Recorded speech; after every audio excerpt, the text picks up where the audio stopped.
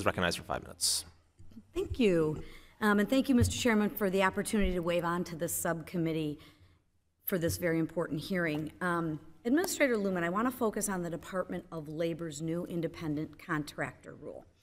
But before I get there, I have a couple questions because I want to set the bar right. You are in charge of the Wage and Hour Division, correct? Correct. Wonderful. Good, good, good. We're off to a good start. Have you ever been a business owner? Congresswoman McClain, It's super simple. I've had the opportunity to run organizations and lead, right. hire, let me fire, just manage budgets, all of those This will things. go a lot faster, right? It's really not a trick question. Have you ever been a business owner? Congresswoman McClain, I have never owned a business, but Thank I have absolutely managed businesses. See how simple that is? I ask a question. You don't need to ruffle around. You just give me an answer to the question I have. It's really simple, right? And things will go a lot faster. Because as the person in charge, don't you think you should have some answers? Because if you don't have any answers, who should, right? You're the boss. And I love it when we have all these people come in to testify. They're in charge. I mean, they write a 300-page rule, but yet when we ask them a simple question, they can't answer it. That's pretty disturbing to me. Like, if you're in charge, you're in charge.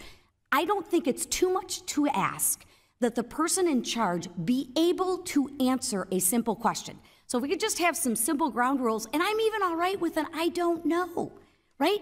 I don't expect you to know everything, but I do expect you to know something, right? So let's start with this. You're not a business owner, yet you're making laws for business owners.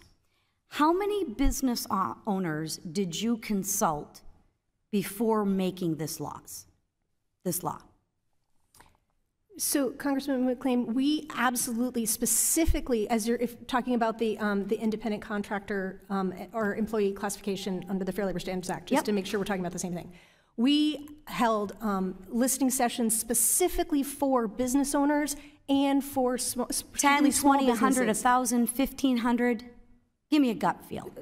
We held, I believe we held about 27, 30 listening sessions. I don't want to tell you wrong. That's okay. No, I'm looking for directional answers. It's honestly not a gotcha question. Because what I think the American taxpayer is frustrated with, the American people are frustrated with, and the business owners is we all are making laws for business owners, yet we don't listen to them. We don't take their opinion into consideration. And we make laws and we don't have any idea of the unintended consequences of what those laws will do to the actually people who have to administer those laws. So about 30 listening sessions. And what did the actual business owners have to say? So, Congressman McClain, again, and I participated personally in a lot of these, so I do want to answer this question very clearly, although we had lots of team members. But let's get to the answer. So we heard a lot of feedback from business owners that they specifically wanted to make sure they understood what the responsibilities were under the Fair Labor Standards Act. Were they in favor of it or against it? So as we were listening to them, my heavenly days. Never mind, because we're not going there. Let's go on to another question that we can answer, right?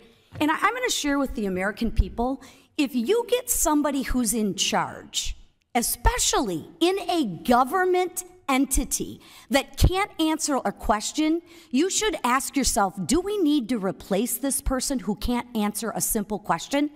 I mean, my goodness gracious, the disappointment that I have that you can't even answer a simple question is unbelievable. Yet you want to be in charge and you want to tell the very people who you have no clue about their business what they can and can't do. That to me is repulsive. But anyways, enough of my opinions. Why is the DOL focused on crushing the economic opportunities for a sector that employs 64 million people and, get this, nearly $1.3 trillion to the U.S. economy? Do you believe in entrepreneurship? Wonderful. Then how does this law incentivize entrepreneurship? So this regulation specifically protects workers who are in business for themselves, and particularly by making it more difficult for them to do business? How does that correlate? So this regulation specifically identifies for purposes of I would implementing the Fair disagree, Labor the Standards truckers Act. would disagree, the independent contractors would, you know, the people that actually do the job, other than you that sit up there, have no answers to any questions, but want to pontificate on what you think is in the best interest of a sector that provides jobs for 64 million people and contributes $1.3 million to the economy. Critical. I'm sorry, Mr. Kiley, I am out of time and I yield back.